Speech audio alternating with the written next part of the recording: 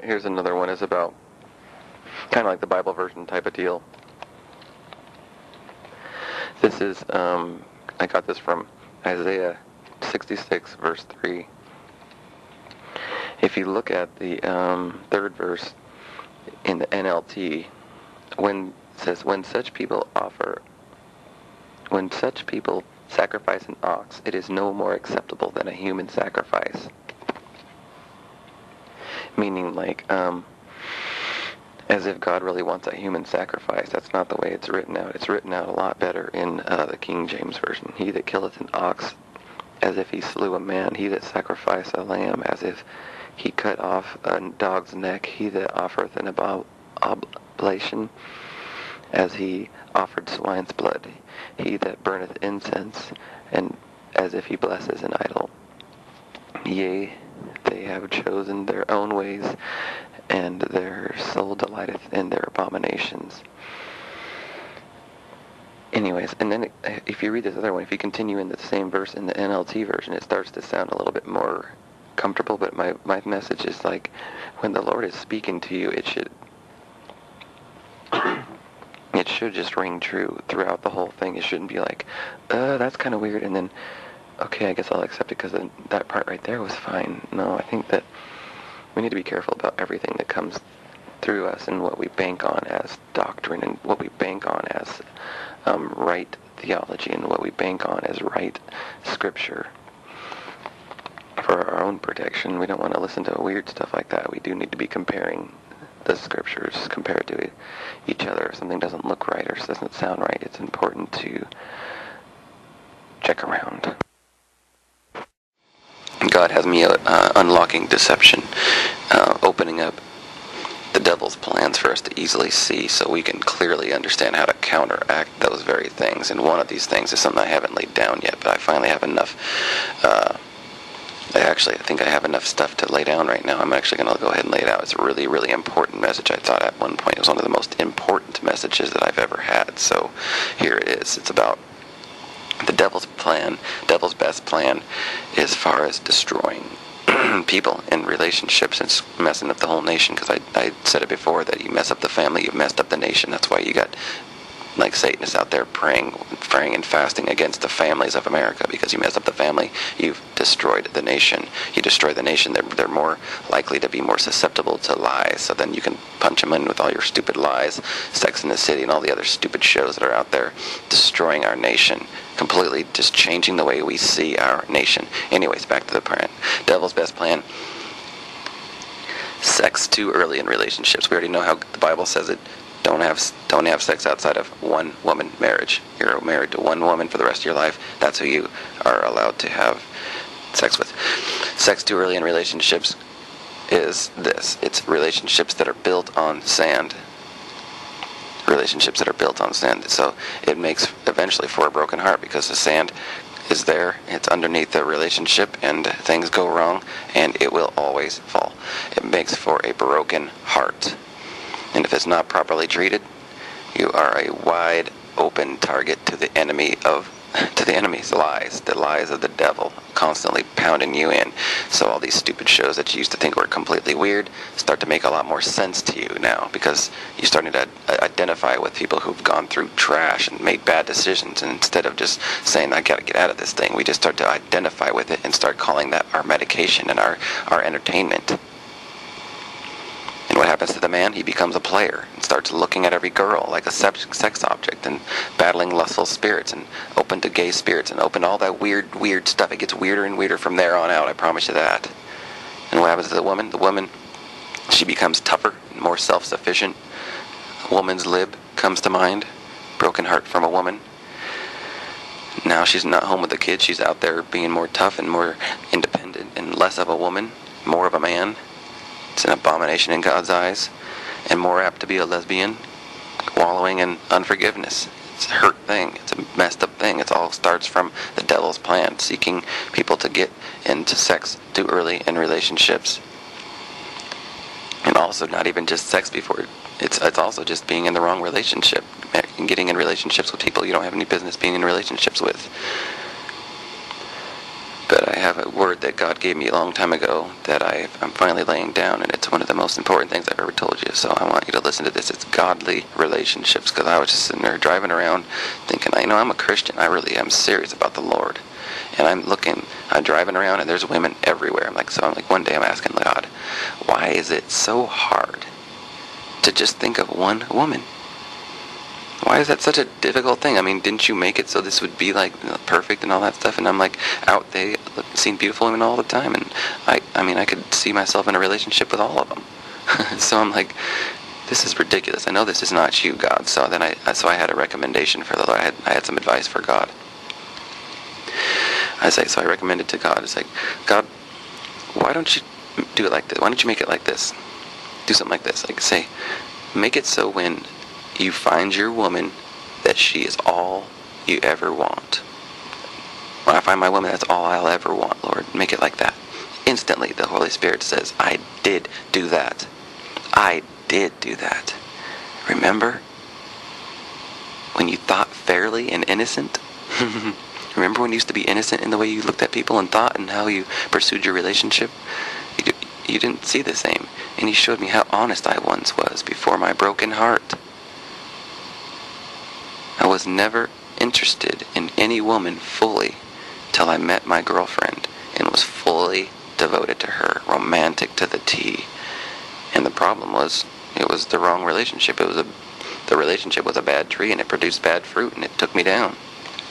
And that gift that I recommended to God, that one-time thing I was recommending to him, he says, yeah, it was true, but it was broken now. So now I'm suffering.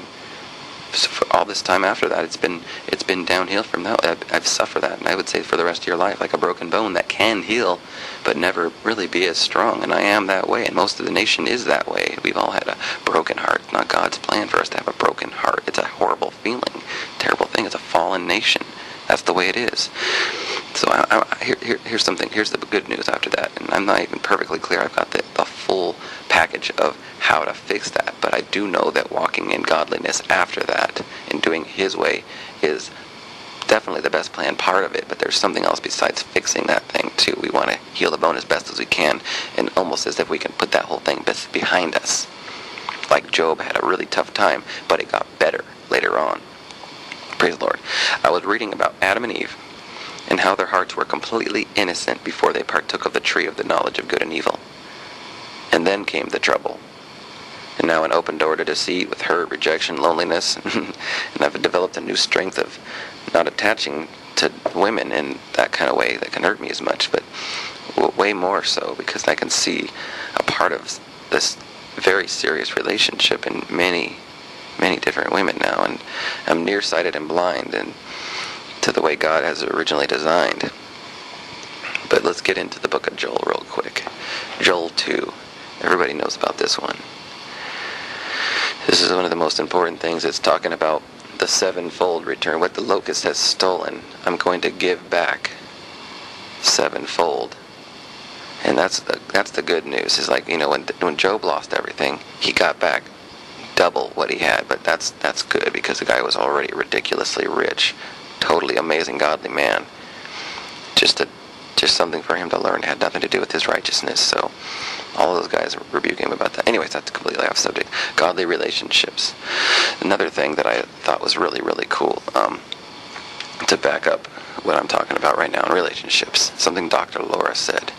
She says that all of the women who call her are not proud of their sexual past. Great regrets. And I do believe wishing they had done it differently. When you have regret, you wish you had done it differently like God originally had planned. Safe and in order.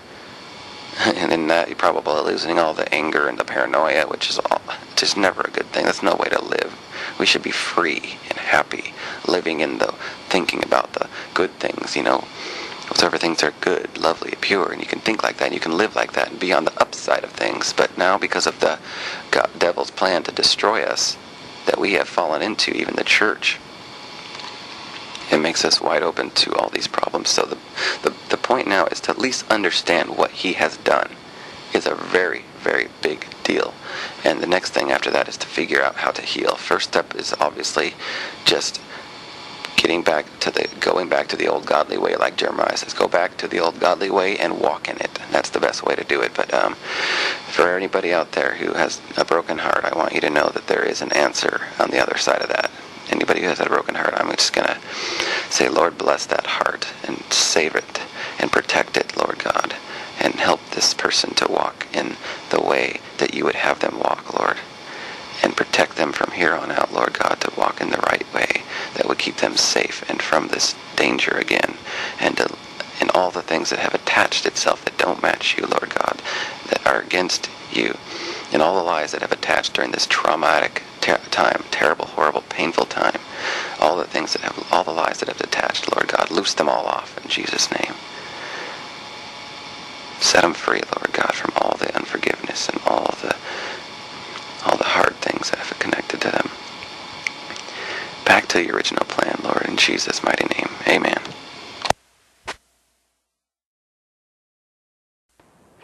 Yes, God says that the churches are filled with people who are trying to hear these messages that are going to comfort them and give them good news and all that stuff. But the truth is that they're not getting the good news. They're getting like a bunch of hot air.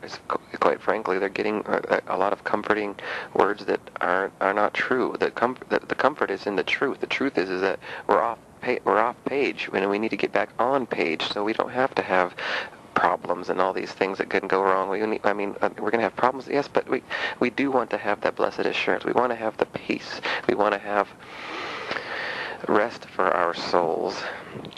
And the prophets, the phony prophets of old, there's like a real prophet, Jeremiah, and he says that God's speaking through him, saying, yes, even my prophets and priests are like that. They offer superficial treatments for my people's mortal wound. They give assurance of peace when all is war. And they are ashamed when they do these disgusting things. No, are they ashamed when they do these disgusting things? No, not at all. They don't even blush. They're just making it up over and over. These wrong prophets talking. We don't have to have wrong prophets talking. We have people who are just afraid of people, and they aren't seeing things clearly. The truth is that the sin's got to be gone just to even begin this show. We don't have a real show going on. We have a show that's all it is a show. But we want his show to be shown. We want his truth to be known. We want to be in his glory and in his transformation power, that we can actually know what we're holding on to. Paul said we have to walk in the Spirit. We need to walk in it. We need to go back to the old church and walk in it. Jeremiah says, look for the old godly way and walk in it. Travel its path and you will find rest for your souls. There are some things that will never change with somebody praying over you. You can have the best of the best of the best pray over you and nothing will happen. Why? Even Jesus prays over people and says, one time he says, according to your faith, and prays. So if you have a faith issue and you have a belief issue and you have a theology issue, you have a unbelief issue and doubt and all that nonsense, I mean, you might as well not even get prayed for by anybody. Smith Wigglesworth said, don't come up here twice, and that means you got too much unbelief and you're not going to get healed anyway, so don't even bother coming up here. And he tells it like it is. It's like you got to have faith, and that has a lot to do with whether you're going to get healed or not. Say so, Jesus Christ, the one that you say you're serving. But I really do believe that. I just heard it said like that. Oh, I've been prayed for by the best. It's like, doesn't matter who you get prayed for by. You need to get your own self in line here. It has a lot to do with whether you're going to be healed or you're going to be cursed, and it's God's politics, and he's not the one who's going to change. It's either your hand or your heart's going to have to change, or you can just stay afflicted. But truth is that it's not according to who's praying for you. It's according to you willing to deal with the real issues. Smith Wigglesworth said it best. He said that if you go to pray, the heavens should open up over you right away.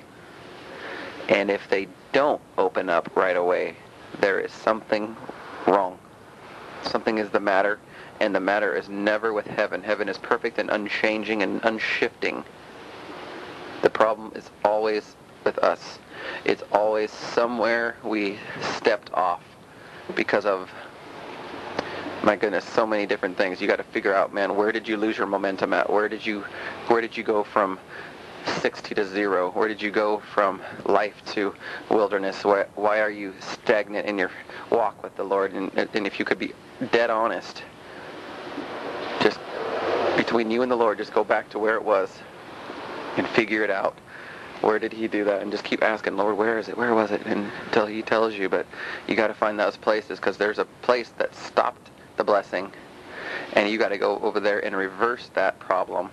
And you got to find all those problems that go back and back and back. Sometimes you got to keep going back, but to get back to that sweet communion of the sweet smelling Savior is worth it. If every person was just led by the Spirit, you wouldn't need a lot of the things you read about in there for correction, because you'd already be walking in his best plan for your life. And I believe that the words in the Bible have so many different things, especially like in the Proverbs, but it's all over the place. It lays out God's theology for different situations, and all those different like scenarios. You can just see how God's like, in this situation, this is the best way to think, and this is over and over for all those different situations. But so we've got a lot of disobedience to the Spirit nowadays, and it's totally obvious. So my thought is that I think that the church is really going to need a book called Unlocking Deception, just to help people get into the Spirit. And when someone is not in the Spirit, it's very easy to tell who's not, or someone who is in the Spirit, it's very easy to tell who's not in the Spirit just by looking. And so my book, Unlocking Deception, is going to help clear up a lot of the little tricks the devil will use to get you out of the Spirit. Everybody wants everybody to follow them. Everybody wants to be the one who's showing everybody everybody wants them to agree with them. But my thoughts are this, is like, don't follow anybody who's not following Jesus. Don't follow anybody who's blind in the church. Don't follow anybody who's not hard for the Lord, who doesn't just preach the uncompromised Word of God. We've heard all the other stuff long enough. The devil wants you to agree with him, and he wants you to follow him to hell. We are so far removed from the original plan. The biggest joke in the world right now is the American church. You're going to go to heaven first. You are going to heaven first, because the Bible says the dead in Christ shall rise first. God told me to tell you again about this, is about that we're a temple, we're a tabernacle, we're a city, and we have gates to our city and all that stuff, and our gates represent what's going on in the inside of our city and all that. But the message that I'm getting at right now, we are the governors of our own city. Like we are the governors of this temple. If we want to be leaders of something, we need to be leaders on our own. We need to be the one who takes charge of our life. We need to take authority over our own life. We can't just be even if you don't have someone to be accountable to right now, you need to be accountable to God, and you need to be accountable for yourself at least, so you can be a leader of your own self, so you can just have something to offer as a covering. You can make yourself an authentic Christian. I mean, a real authentic Christian. It only takes one to rock this planet. My goodness gracious. All you got to get is one person who believes, and to get into a right place with the Lord, and to see his truth for what it really is. And oh man. And oh man and oh man. But I'm just saying that as a whole, we need to take charge of our own life. We need to take authority over our life. We're governors of our own city, and we need to rightly govern our own city. Don't know why God told me to tell you again, but we do need to be in charge of our own lives. We can't just wait and hear and this and that and all that. Every day we need to take authority over our own lives and make these things, do whatever it takes to keep our head on the right track. Even for a brother who is ready to just stand up and start to tear up this nation for the Lord. He just really wants to rise up and come out of this curse that's on the nation from all the sin. It's more difficult than difficult as far as I'm concerned, because you've got such heavy opposition, not even from the world. I'd say even more so from the church, of all places, because a lot of the church doesn't like to see this kind of thing happen. They don't like to be put in their place, but the prophets of the old are like constantly judged, abusing their own power and not really leading people in the right way, but constantly saying things that are all good and it's really not good because it's really what is, and it's a cursed thing, and they just rather tell people nice things like it's not cursed, everything's fine, God's gonna protect us, while the real prophets are saying we're in danger, we're screwed if we don't fix this. So I think that the things that can be against the leadership for people who are looking to be a leader and to lead the church into the direction that God really wants it to, this nation, I do think that it's going to be quite a hard step for a while until the momentum starts to kick in. So one ingredient, or one way you can tell if a prophet or a leader is a true leader of God, is if they lead you away from sin. The false prophets lead people into sin. They actually congratulate them or something like that. Let's see, what does it say? Yes. But now I see that the prophets of Jerusalem are even worse. They commit adultery and they love dishonesty. Praise the Lord. God's people constantly lead people away from sin. That's the fruit of a good leader. I like people getting a lot of stuff out of their mind about God. And I want people to love God a lot. And lots of people want to be God a lot. And people like God make stuff go. And God makes stuff go a lot. And a lot of stuff makes stuff go. Some stuff.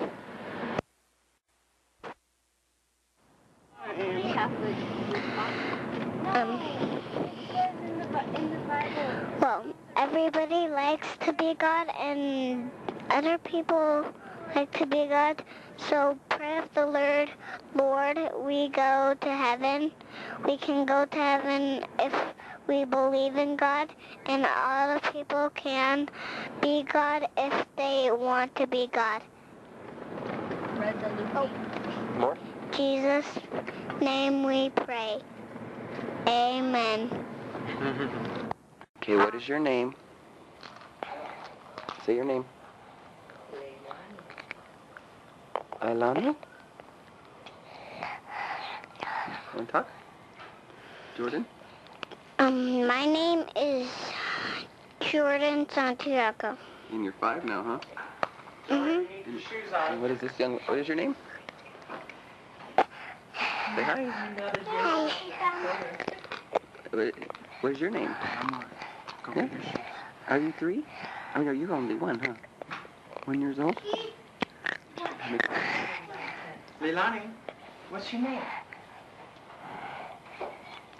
Who came to visit you? Uncle Rob?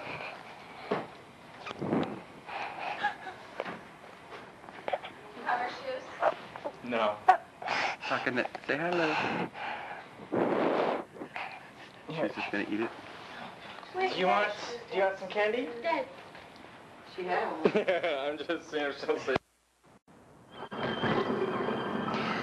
Hi, my name is Jordan Santiago, and I'm 5, and I want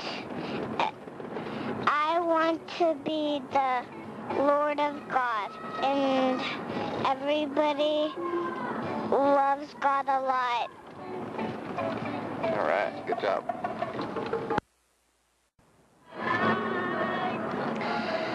Hi, this is I am 5-year-old, and I'm Jordan Santiago. And I like Batman's and Power Rangers and Superman's a lot. And we went to a movie once, last time, and I lost my Superman.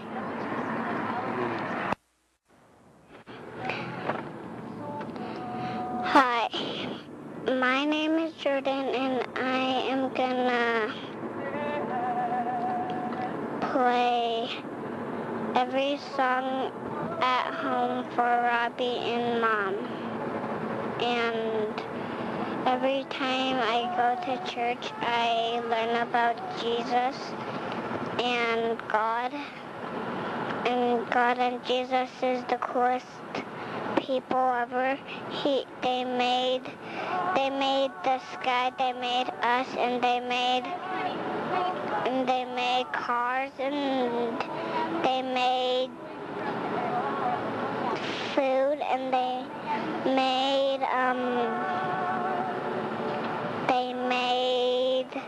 rocks. All right. Hi, this is Cindy. I just came back from church, and worship was really awesome. Yeah. Okay. What did you like about the service? And did he say anything during the word that you liked a lot? No, well, I already kind of knew most of it, like get closer to God and just, yeah. I thought I could use that in my life. Yeah. Are you thinking about joining a small group? Yeah. I kind of already am with my friends, but yeah. Oh, cool. Well, praise the Lord and thank you for listening again. This is Robby. Something I like about God is how he's so forgiving and willing to do anything for us. He can just, if we pray for him, for someone, then he can usually answer our prayer when we most need it. That's really what I like about God.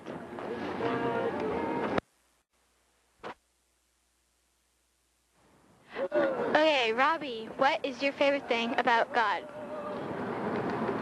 My favorite thing about God is that he is a faithful God.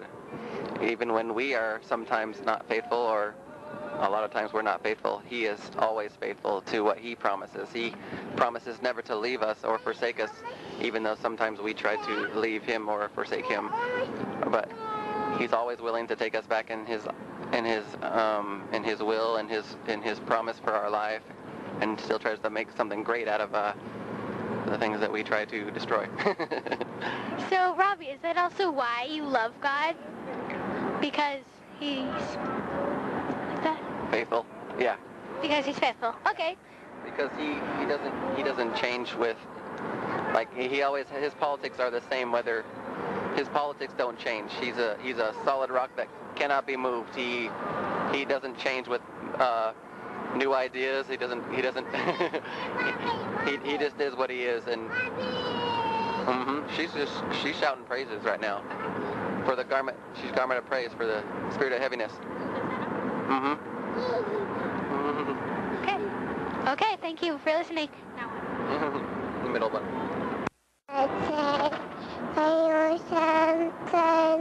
We're happy because it's great.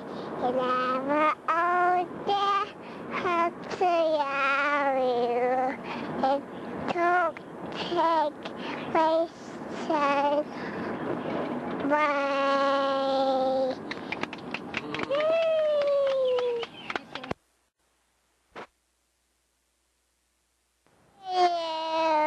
Happy birthday to you, Grandma. Happy birthday to you. Happy birthday to you. Happy birthday, dear Cindy. Happy birthday to you. Jesus loves the little children, all the children of the world, yellow, red, and black and white, they're precious in his sight. Jesus loves the little children of the world. Everybody. Bad and it's good at the same time. Okay. So it was Saturday night. Me and Dinah are staying up really late. It's like 1:30 in the morning, and my sister left for work because she's a CNA for OHSU. And she forgot her phone, which she never does. And so we're staying up late. I don't know why. So her phone's sitting there, and it starts ringing, and I never answer anybody else's calls. But Diana's like, well, who could be calling? So I was like, answer it. And so she grabs it, and it's our brother-in-law. And the first thing he tells us is, I have an older sister, Susan, who's a pilot. And she lives in Michigan, but she was in Texas, and she'd been calling family all day because she's stuck at a hotel. And he goes, Susan just got in a hit-and-run accident. I don't know how bad it is, he's like, but I'm leaving to go to Texas right now. He's in Michigan. And he's like, I think it's really bad, though. So we're sitting there, and we're just, like, praying. We stayed up till, like, 3 in the morning just praying because we don't know how bad it is. We literally don't know if she's going to die any minute. So we get... the next morning he calls, and he just gives us his gruesome details about, like, we thought that she literally would have lost her arm. And so we're sitting there, we're praying, and then we come to church, and he later calls us, and he tells us about this accident. It's literally a miracle that she's alive. She was crossing the street, and a car zoomed in around a lane of like 4 cars and came into the turn lane and literally hit her going 40 or 50 miles an hour. And bystanders said her body went like 30 feet up in the air, and she took like across 200 feet of asphalt. And there was a paramedic and his wife standing there on the corner, and they said she's dead. Like literally, that nobody survives that kind of an accident. So they walk over there, and they're just staring. Like, I heard this from Susan later. She says they're just looking at my body with this weird expression on their face, and she's like, I can tell they think I'm dead. So she's like, starts talking, and they're like, this girl's alive. Like, she's actually alive. And she tries to stand up, and they're like, no, your bones are probably all broken, you know. And she goes, and so they get a stretcher over there, and the guy's like, limb her life, because he's not worried about her legs or anything. She's like, you're not taking my leg off. He goes, oh, no, we're gonna try to save you. And she goes, I'm not losing a leg. So they put her on the stretcher, and they take her to the hospital, and she's like, call my boss and tell him what happened, you know. And it's in the middle of the night. And she yells at the doctor, I'm not losing my arm, and I'm not losing my leg. And he goes, no, we're going to save your arm and your leg, but we're going to need to give you blood. She said, no, I'm not taking blood either. She's like, if you can help it, don't give me any blood. So she lost a lot of flesh on her left shoulder. Wow. But her arm was broken in multiple places. Her leg was broken beneath her knee, but her head never hit. And she doesn't have any internal injuries. It's literally a miracle that she's alive. So Dinah and Sue, we've been praying for her for a long time, like just praying for, just for her to come closer to Christ, because she doesn't have a place of fellowship, and I don't think her husband's a believer. Like, he's been raised in the church, like Catholicism and stuff, but I don't think he's taken that step where he trusts Christ for his salvation. Mm-hmm. So we've just been praying, and it's like, Dinah and Helen, like, next day, jump on a plane, fly back there. Helen gets the time off of work, and Dinah's sort of in between jobs, waiting for a job. And so they get back there, and they're both CNAs, so they literally just took over, because I guess the hospital wasn't that great. And so they're like looking at her going, we can see people's prayers, we can actually see this happening, and she's like going, I can feel the prayers, So it's an incredible work of God, and it's like it started out as something that was, just really a tragedy, really terrible, because it's like she's going to go through a lot of recuperation and stuff, but we were praying so hard that she could come out here. So tomorrow they're going to release her from the hospital. She's still in bad shape, but she's going to come out here, and she's going to stay with me and Dinah and Helen, and we're gonna help her through it, and hopefully she's going to be able to. What's her name? Susan. Susan. Okay, so I have never met her. Nope, you've never met her. Okay, gotcha. Okay. Yeah, she's Little Miss Independent. She's never been in a situation like this in her life, so we just. It sounds pretty. She's not open to. She's not. She's open to. Like speaking in tongues and people praying for her and healing. She's open to it, but not something that she's like personally involved in or anything. Mm-hmm. So we're just praying for her, and it's like that night, our family was totally like just laid out. I mean, we've never had anything like this happen, and have Susan like in that kind of a situation. It was just terrible. So it's like, you're struggling just to pray and pray and pray and pray, and it was Sunday night, we all get together, and my sister Hannah, Hannah, you've had her pray for a friend of yours. She's like, guys, let's get together, and my little brother John's over there, Ethan, Dinah, Helen, and I'm over there, but Richard wasn't there. Now, John is sort of like on the fence a little bit. He's been here. He doesn't speak in tongues. Not really open about his faith. So we're sitting there praying, and we start getting really loud. We're praying. I got this awesome word about Susan, and we start getting these amazing words, and it's like, God's like, I'm gonna love her, and He's gonna restore her, and He's gonna do all of these things. He's gonna bring her to Himself, and it's just like we were just having all these amazing words, and then I started just to move in prophecy, and like I've never moved in before, and I just started I just felt the power of God. It was so strong, and so I started praying. I just saw my older brother John, and I was just like, I just knew all this stuff about him. It was incredible. And he just starts crying, and I'm just sitting there, and I'm like, hearing the word of God about him, hearing that, that he's like one of those old-time preachers from the 1800s, like the John Wesley kind of people, I'll just start praying for him.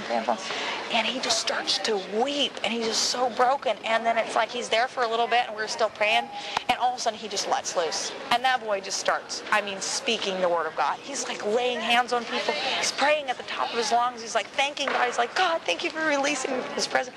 And I was like, this is John. We're all looking at each other. He's like, Jesus, you're the man.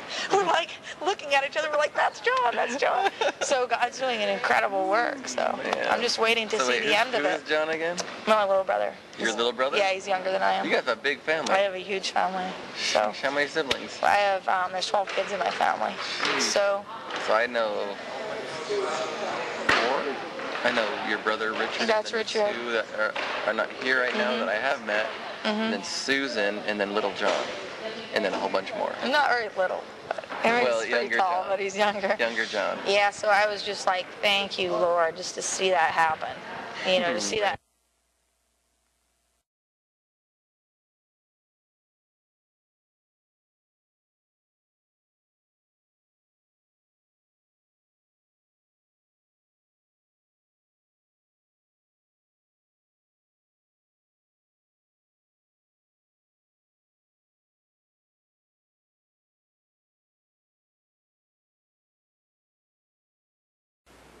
This message is about formulas for life, patterns of life, such things like this. I think that you become exposed to something that is of another formula. You can identify with that, and actually, often subconsciously, even or consciously, adapt your own life to those formulas. So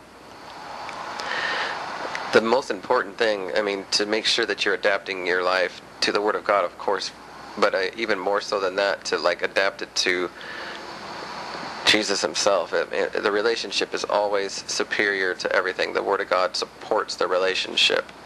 The Spirit supports the relationship, and brothers in the Lord should support the relationship. And to be careful of the formulas. That's why I'm just more than often realizing that. I already know the TV shows are just from the pit of hell. They're just horrifying. But one of the things about them, even if they're not point blank saying something against God or anything so obvious like that, or just there's so much perversion and all these things that are very obvious, but also just the formulas of the way that they think and stuff like that can easily infect and afflict the way we think. And I just think it's a very, very obvious thing that we should be watch out for other formulas. And ask yourself this: what different thing are you doing in your life? How are you adjusting your life? How are you realigning your life from just even a week ago or a day ago to make you get closer to God? What are you doing to go stepping closer to God? The Bible says draw near to Him and He'll draw near to you. But what are we doing to draw? He's not going to draw near to you first.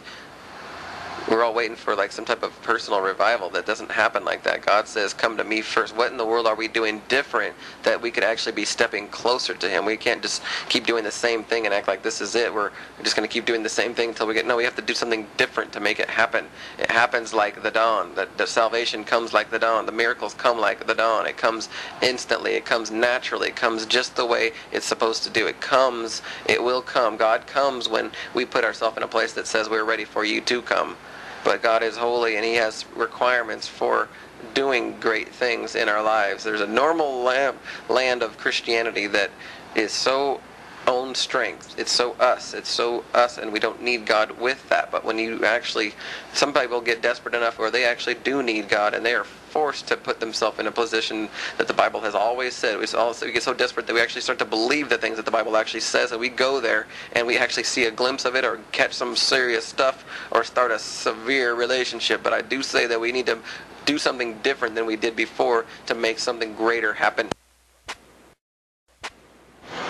Promises of the Lord are a reality in the people's lives if they do these things. God always has all these big promises, and we claim them just to get just to almost kind of smell these things as if they're a reality. But we've said them so many times we can barely even smell them anymore. We can't even sense them anymore. But we have all these promises that we love to claim. Oh, no weapon formed against us shall prosper. It's like, dude, be careful. Most Christians, the weapons will prosper over you because the glory is not even there. The glory is the thing that protects you from these things. But it's not going to just happen when you just decide that you all of a sudden need God in a desperate situation. God's going to be like, well, you can go bow down to your stupid idols that you've been bowing down before. You don't lay before me. You lay on your couch and bow before your big screen TV. You have found your idols, and I don't think that those guys are going to save you. They're just as dead as the stupid carved images that you've seen 4,000 years ago. They're just as stupid as bowing down before Baal and Asherah. Doesn't work. It doesn't work. It doesn't work. They're just as dead and useless as you know they actually are. We need to step in another place to make God attracted to where we are at. We can't just say, Lord, I'm going to do whatever I want to do and expect that you're just going to keep on doing something. No, God wants us to move to a place that's exactly what He wants in our life. It does have to match with the Word of God. Word of God has His politics, and it has to be His politics even now. It does. So, but we're not always doing the exact same stupid things as the other people do. It looks different, so we have to ask God, what is it that you want? And that's what I'll do. And not to lie and backtrack like the dumb Judah people who got jacked in Egypt. Ezekiel 16 talks about God's people being whores. Different than most whores, because this is a whore that actually paid other people to be a whore, instead of just being paid and asked to be a whore with payment, become a whore. Israel became a whore by looking for people to be a whore to and paying them to be their whore. And this is exactly why you see Egypt take over them, is because they were worshiping Egyptian gods. They got nailed by Assyria because they were worshiping Assyrian gods. In this rock. They did the same thing to everybody. God always gives them to the people that they want to be whores to. He's like, there you go. You can be. Now I'm going to turn these people against you. They're going to slaughter you. Over and over that happened. So the Holocaust, probably they were worshiping German gods somehow. I don't know. That's not something I've seen in the Bible or in history, but it makes sense as the pattern that we've seen go on and on and on and on. God gets so angry. He finds this father of the father was an Amorite, the mother was a Hittite, and you were just a young woman, not even ready to be alive yet. You were, basically fresh out, wallowing in your own blood, and God found him and found her and washed her off and waited for her to grow and develop, and then He married her, gave her the rings, the jewelry, made her name great, and in her greatness she became proud and started offering herself out as a whore. And God's wife used all their jewelry and things to make other gods and commit whoredom with the gifts that God has given. Which is about nutritional dog food. Kind of weird, huh? But this is about God was teaching us about how nutritional dog food is like the scientific scientific engineered, whatever. A lot of preparation went into this stuff. It's like very, very healthy. They said like dogs will actually eat a lot less food when they have the right type of balanced nutrition in their diet. And so what they would do is they would, if you have like a junky dog food, the dog would eat and eat and eat, trying to get the nutrients. Not so much trying to fill his belly, but there's like a nutrient level that he's not getting, so he continues to eat and eat and eat and probably never really gets there with all that stuff, and eventually gets full and never really gets exactly what he needs. But But if you give him the right balance of like the special stuff that's like actually designed for the animal to get what he actually needs, he will eat probably, half or a little more than half of the actual food, but he'll be getting what he needs, and he'll stop soon. He'll be satisfied at the right amounts. And I sense the same thing with Christians who aren't getting enough of the spiritual nutrients that they need for their walk with the Lord. And what happens is they still become very needy. But when you got God and He is your shepherd, He's your real covering, you actually have all that you do need. And what's so beautiful about that is the Lord is our shepherd, and you shall not want. Hallelujah. The Lord showed me something real cool today. I could preach this one. I'll preach this one. I was at Safeway and looking around at all the different people. Not really, just looked at one person actually. This was the security guard walking around. He kind of looked like he was bored out of his mind, like he was trying to pretend like he was doing something for one thing, but he also didn't have much of a smile on his face. There's like this whole function going on at Safeway. It's a grocery store, whatever store it is, whatever function you got going on. There's always the front people smiling. Hello, hello, hello, how do you do? Welcome, welcome. And and it's the personality of the front side of the function. And then you've got the people in the back, kind of like low profile, taking it low, joking around back there, having a good time doing their job back there, behind the scenes. Then you got somebody who's trying to watch out for the bad guys. He's got his eye out there. He's not smiling. He's not someone to be messed around with. He's taking it seriously, and he's not always smiling. He's a good guy. He gets off work and acts like a normal guy, but on the job, he's got his eye out looking for problems that can go wrong. Because there's always an enemy of the function. So I think it's really important to know that what the Lord does in you, if it looks right to where it counts in your soul, then you should say yay and in Him amen to that, and not worry about whether it looks like, oh, I'm not a minister of some sort. Brother and sister, you are. Yes, you are. And you are ministering to the Lord and to His body. And that's a yay and in Him amen to that too. Praise the Lord. Yes, you are. Bless you, and keep on doing what God tells you to do. Amen. Whether you have to have a job that's smiley and upfront, or you got a behind-the-scenes job, you're doing the work unto the Lord. It's the body that's doing the job for the head. He's the master, and we're the body doing His thing. And it's a blessed and awesome thing. And just for some perspective on the body, many members, different parts. Amen.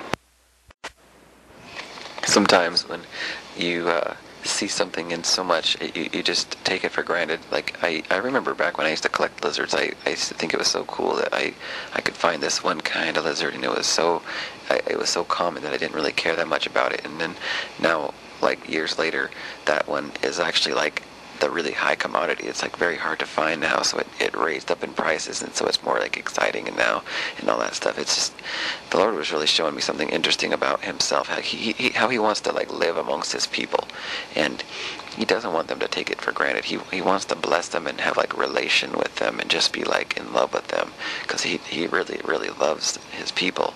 And over they just constantly were so blessed, and it was so in abundance that they started to get proud and care less about where the blessings were coming from. They just cared about the blessings, and they just started to get relaxed about everything and started copying all the other cultures around them and making God really angry. And so they always got punished and everything. But the message here was just like, don't take a good thing for granted.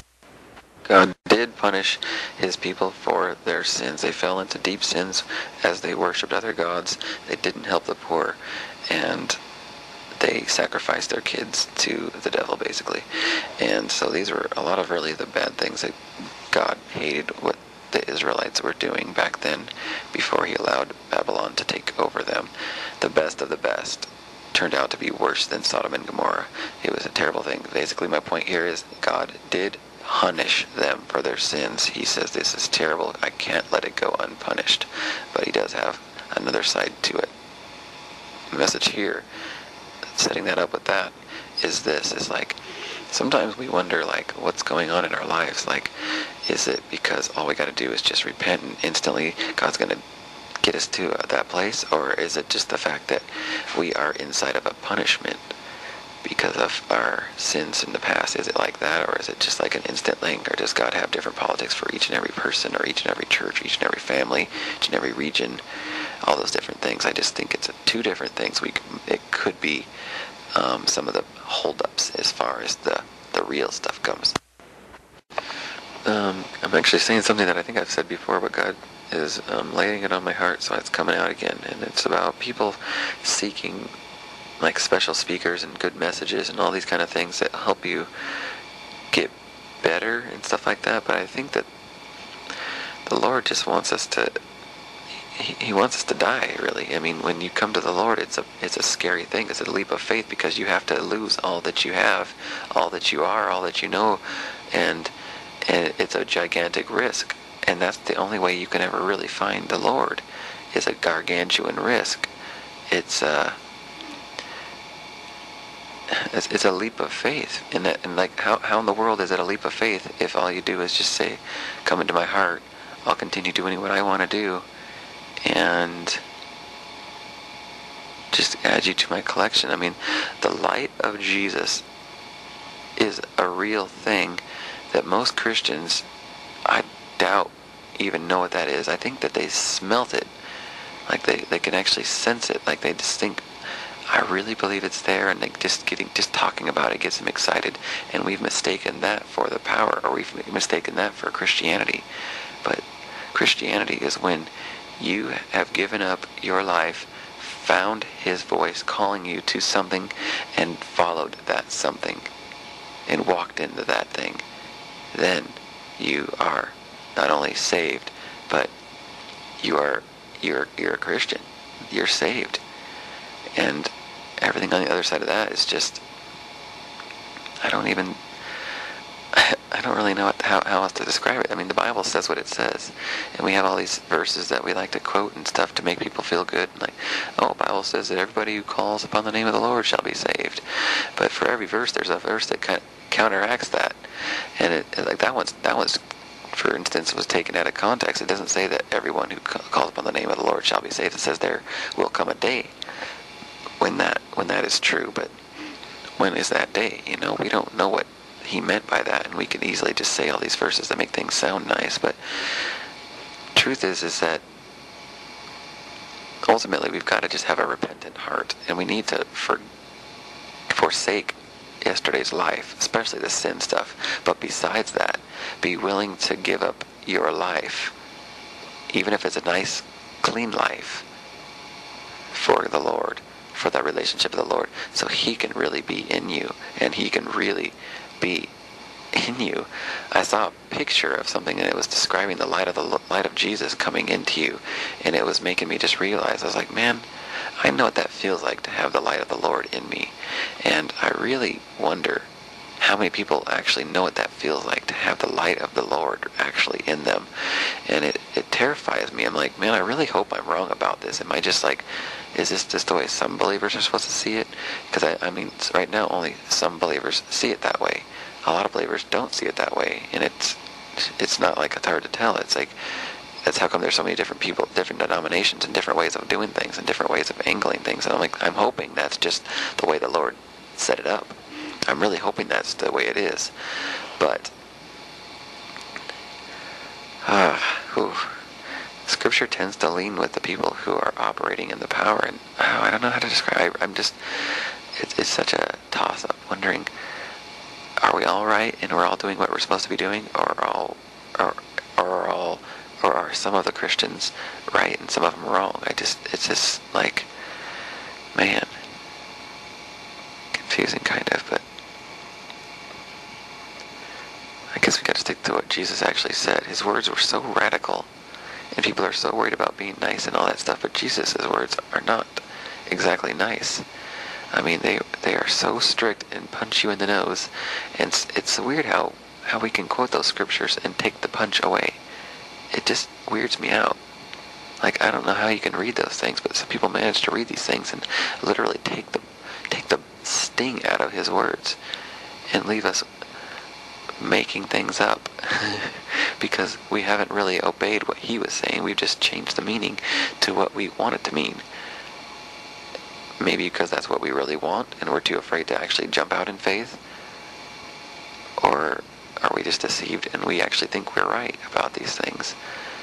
Either way, God has his politics and they don't change with our deceit or our wishing that we could wish some of this stuff away. But the truth is sin keeps you from that powerful light of Christ inside of your life. Whether that means you're saved or not, I still don't know. I would just hope that everybody would find that super awesome lit place of the Lord in their life. Truly, that would make me a lot happier. And I just hope to God that the church today is maybe just in Christ but asleep. That would be fine, because at least they're going to heaven. But I still think it would be awesome for more people to understand what it feels like to have the light. Okay, I found something interesting. It's called The River of Healing. That's the title of it in the NLT translation. It's Ezekiel chapter 47. And the man that's been showing Ezekiel all the things about the new temple and all that stuff, and so he shows him this measuring rod, so Ezekiel gets to see how it's all going to be built. And it's kind of like the old-fashioned writings in Exodus and Leviticus, where it just takes you into great detail about sins and sacrifices and the building of the temple. It's showing that again for like the last 6 and whatever chapters. Well, after that, it shows you from the temple. There's a stream flowing eastward from beneath the temple's threshold. The stream then passed right to the right of the altar, and it's on its south side. Then the man brought me outside of the wall, outside of the north gate, led me around the eastern entrance. There I could see the stream flowing out there, the south side of the east gateway. Measuring as he went, he led me on the stream 1,715 feet. And he told me to cross. At that point, I was up to my ankles. He went down another 1,750. He was up to his knees. And on. He gets deeper and deeper till he starts swimming in there. And he finds out as he goes back, he realizes that there's life on both sides and all this stuff. And there's trees growing and everything. There's like the water flows right into the Dead Sea, and fishes literally start living in the Dead Sea. And because it's so filled with life, and everything that touches this water is life, and all the fruit from the trees growing along the side will be from the trees. Yeah, the fruit is for food and the leaves are for healing. And it's starting to sound, I started catching this. I'm starting to wonder, since this is the new temple being built after it being destroyed, Solomon's big temple, and I think it's going to be like rebuilt or whatever, and this is like where it's talking about the rebuilding of it and a stream coming out of it. It's starting to sound like either the new Jerusalem or the new heaven or something like that, because like in Leviticus there's a portrait of heaven with all the tabernacle being built and God's throne in the middle and all that stuff. And this one's starting to sound kind of like that, where there's like, the Garden of Eden, which is paradise, and then you have the stream coming from the tree of life or something like that. There's a stream going through there, and then there's like the throne room in heaven, where they described heaven, where there's like the tree of life, and then in there, and there's like a river flowing through heaven. And this is kind of reminding me of that, and it's just talking about all these different, like, really, like the stream going through here is really cool, and it's totally for healing and giving life and all that stuff. And what's really interesting about that also is that one of the prophets, modern day prophets, they had like some meetings that they were going to. They're all really, really tired. They ask God for help, and an angel of the Lord shows up and gives them some leaves, and it gave them so much strength. So that's what this reminds me of, leaves for healing. So very interesting. They're starting to tie something together. I could be completely wrong. It's just an idea. A woman who is walking in God's wholeness doesn't attract the flesh of men.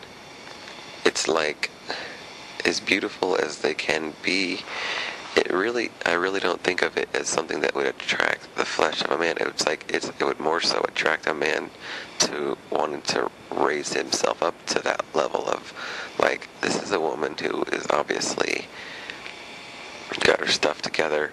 She's serious about life, and she demands a just man. And that would attract the right side of a man, because there's like the spiritual side of a man who says, I want to do it all right by the book. And there's a flesh side that says, I want to do everything by however I feel.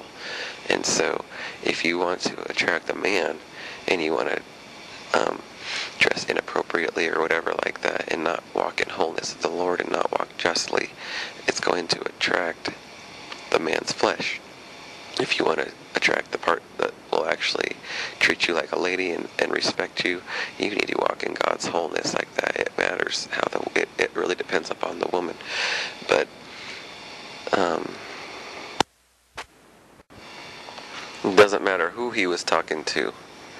It doesn't matter who he was talking to, whether it was a message to Edom, or it was a message to the Corinthians, or a message to Judah or Israel or Amalekites, the Edomites, the Hudites, the whateverites. It doesn't make any difference. Every word that proceeds from the mouth of God helps you understand who God is and what he requires. People always talk about the blood of Jesus covers all sins. The blood of Jesus covers only the sins that have been repented of.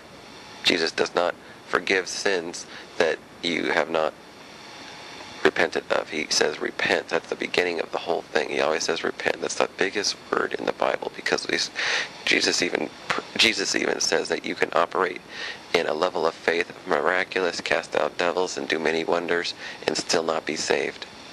You don't know Jesus until you have repented from all your known sins.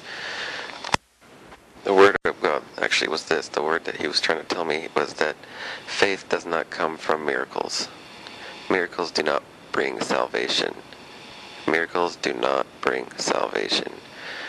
Miracles do not bring salvation. Watching someone raised from the dead doesn't bring salvation. Abraham says that someone being raised from the dead is not going to make anybody believe. He says if you don't believe the holy prophets, nothing will convince you, because faith comes from hearing the word of God. And we need to learn all of the words of God, old and new. Jesus quotes from Old Testament and New Testament. I mean, he is the New Testament. And he set the whole motion, and he quotes from the Torah, the latter prophets, everything. He quotes from the patriarchs. He quotes from everybody. He knows that when God's talking, everything that he says is something to be banked on. It teaches you how you know. Like, if you listen to Judge Judy, for instance, you watch how she talks to people, and you get to know her, and you get to understand the way she operates in the law. And she just sits there and says blah blah blah. You can almost just tell. Like, if you say something to her, you can almost tell what she's going to say if you've watched that show a couple times. Or if you listen to Dr. Laura, you listen to her, and you don't even have to call her to get to know who she is or what she's about. You can listen to her tell somebody else something about their life, and you can get the answer to your question. So whether you're talking to her directly or not, you can still be submitted to the way she thinks. Quite frankly, I'm on her side. I believe what she says. I think she's a very godly Republican woman. I think she's awesome. So I say yes to her. But with any regards, the point is just words are very, very powerful. What you believe, the words that come from God's mouth, every word that proceeds from his mouth is to be taken seriously. It helps you get to know him, and knowing him is it.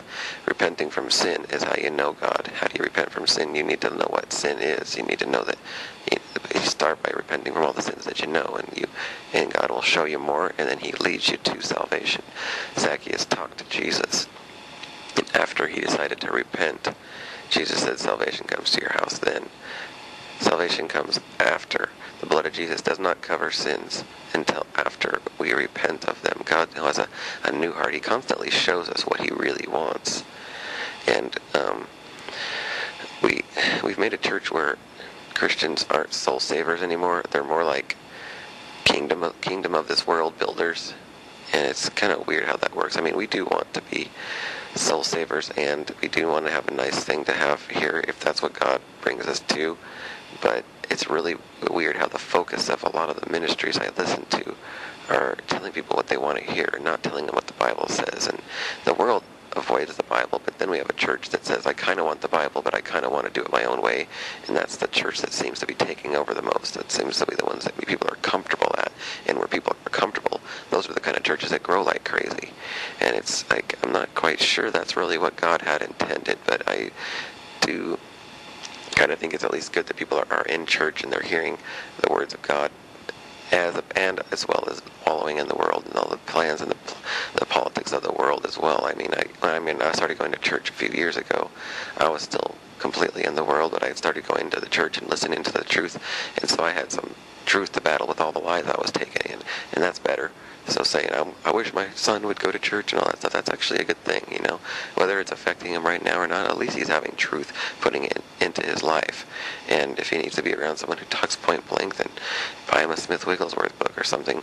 Buy him a Revivalist book or somebody who talks more direct and says exactly what they think and tells you specifics about your life. If you go dancing, clubbing, and you go to these kind of places and you do these other kind of things, these are the exact opposite of how Jesus would probably want you to live. If he delivers you from that and you know you're called to go back there and drag people out of there, that's great too, because Jesus did that himself, and then he was an extremely anointed person. But then again, he wasn't riding right next side to these people saying, you know, he knew what he was doing. And for every situation, there's a best plan, and God's plan is always the best plan. And when you're in the Spirit, it's easy to see God's best plan for every situation. So you could be sitting next to a homosexual person or someone who's totally wrapped up in sin, and you know the heart cause of it because you're in the Spirit, and God would show it to you, and there's a right answer to everything. So even if something doesn't look right to the Christian church of today, or is that the righteous thing to do? I don't know. You know, God does weird things all the time. His ways of doing things always require faith. And so whether something looks right or doesn't look right, that's completely irrelevant. All that really matters is, are you walking with Jesus? Do you know him now? Is it the nowness of God? And is he leading you to these things? Or is he leading you to a place where you're just on a totally different path? You know, because the whole function is what we're looking at too. Not everybody might be the ones down talking to the weird people downtown, or not everybody's going to be bringing people like that into the church, because there's people who, well, like from that culture, that'll never walk into a church, but there are people who can go out and bring them into a church, and there's just a whole bunch to it. And ultimately this message is every word that proceeds from the mouth of God, and the words, faith comes from hearing the word of God, and that's the main point of this message right here. Amen. One more thing I wanted to add is it was in the Old Testament. It talks a lot about Judah being off page and being punished from 3 and 4 times. They've done different sins that were just terrible. You know, God's like, his anger is bad when you're doing one thing, living in one thing that's wrong and against the way he thinks. And if it gets to be 2 and then 3, that's pretty much, he's just ready to nail you. And 4, he doesn't even apologize for nailing you, he just nails you. That's what it says in Minor Prophet. I can't remember which one it was. 3, and for 4 transgressions I will not withhold my punishment.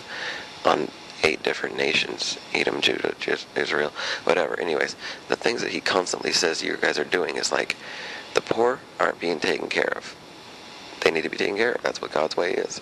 The next one is, your workers need to be paid fair wage. That's oppressing them if you don't. People who charge interest, God is against interest.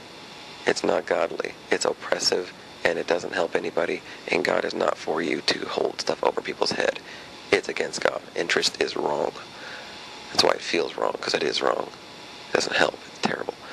3 things. That's the third one. Next one is people using like false ways of changing money. They'd have like fake weights and stuff like that, and cheating people when they were doing their sales and their trades and stuff like that, and maybe selling bad grapes or something like that, mixing the good with the bad and selling it all as if it was all good, and just all kinds of different weird ways of cheating people. And these kind of things are not godly. He just wants us to get back to the integrity, back to the righteousness, back to the very, this is right, this is wrong, this is considered stealing, whether it was aimed at me or is it pro me or pro them, whatever. If it's stealing, it's stealing, and you can count me out of that. God wants us to be very, very fair with how we treat our workers. He wants us to pay them fair wages, help the poor, and not bow down to other idols. And that's a really fun one, because my politics on that is that this world is filled with idols. The formulas of life and all these different things are all idols, and they really don't match up with the Word of God. And if you buy into these things, you're going to see how the fruit of buying into that stuff is your taste for the Word of God goes away. You don't feel like going to church for the same reasons. You go to the church, and then you build the church around this half church, half world thing, where the real gospel isn't being preached. The real gospel it's been altered, and it's almost been forgotten. And if you bring it up, it's like, oh yeah, that is what the Bible says. Huh. And I really think people should just continue talking like that. So the Bible is getting preached. The original gospel is being preached, as well as all these other things about how to manage your money and how to help your marriage and how to do this and how to do this. And those are such nice, wonderful things too. Because, you protect your marriage, you protect your family, you protect your nation. So that's a really big thing too. They're all really nice things. You keep people out of the dumps with their finances, and you're going to help them be freed up to be more godly and be able to give more and to be able to free up the poor and to do all kinds of nice things and start making big plans and all this stuff. They are all good, but the root gospel needs to be in us too. We always need to be thinking about soul saving, not just running down the street doing whatever, yelling down the streets and holding up big signs and all that kind of stuff. I don't really know how much fruit that bears unless God told you to do it. Then I don't think we should be doing it. But of course you always obey God and do whatever he says, no matter what seems to be the outcome, because he knows what the outcome is. But I do think that soul saving, just learning how to get our own life straight, befriend people who are around us in the workplace or wherever else that we know people, and then just bring them side by side to us at church so they can hear the word of God, and maybe all these words that are true are going to start impressing against all the lies that they've adopted, and we change our way for his way and start to see stuff happen. Such an awesome thing, man. So I'm looking forward to seeing. The point of this little message here is just about God does constantly show what does make him mad. Like, oppressing people in all those different ways. Is the basic gist of this message. Make big plans for your life. Make big plans for your life. Shoot for the stars, reach for the stars. Always get don't engrave any stone. Make big plans for your life. Plan on making money. Plan on having a healthy, good, godly family. Plan on having your own house. Plan on having your own future, having your own thing going on. Just make big plans. Go for them. Shoot for the stars. But make sure all your plans are penciled in, that God's rock can come and change it at any time, at any moment, and it wouldn't affect you at all. It wouldn't shake your faith at all.